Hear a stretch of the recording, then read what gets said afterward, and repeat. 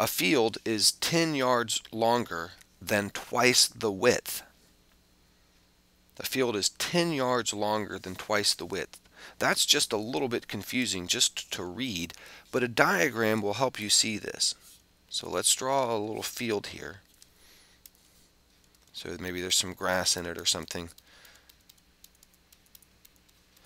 One thing we know is that it has a certain width, we'll call it W, and then the length is going to be 10 yards longer than twice the width. So I can write that.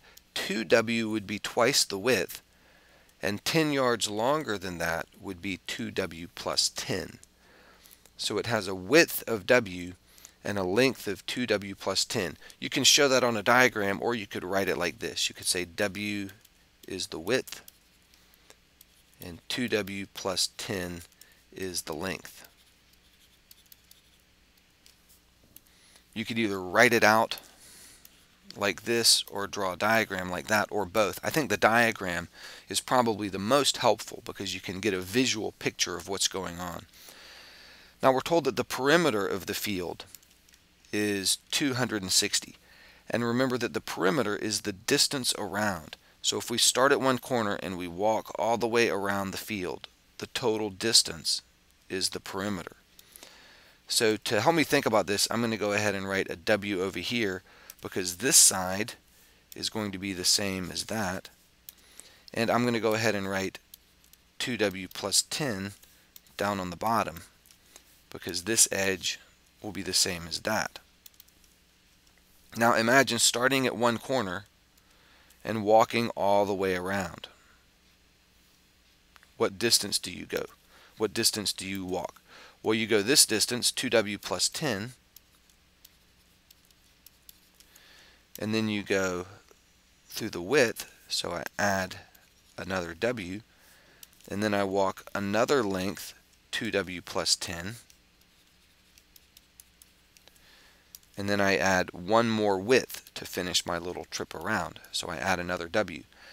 That total distance is 260 yards, so I'll write 260.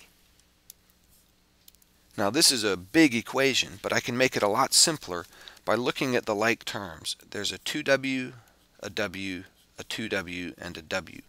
All of those can be combined. 2W plus W plus 2W plus W is 6W. So I have 6W over on the left. And then I have this 10 and this 10. Those combine to give me a 20. So I have 6W plus 20 on the left, and that equals the 260.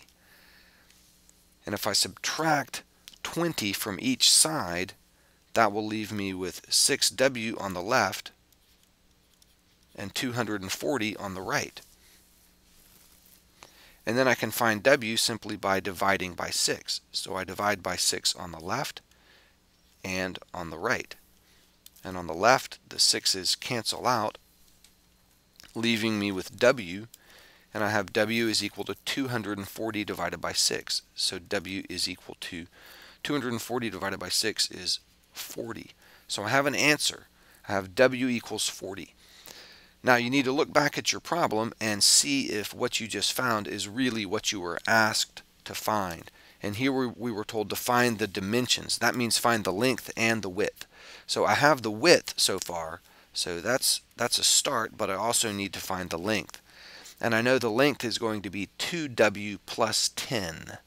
So I can just compute that, 2W plus 10, because I know the width is 40. I know that 2W plus 10 is going to be 2 times 40 plus 10, and that's going to equal 90.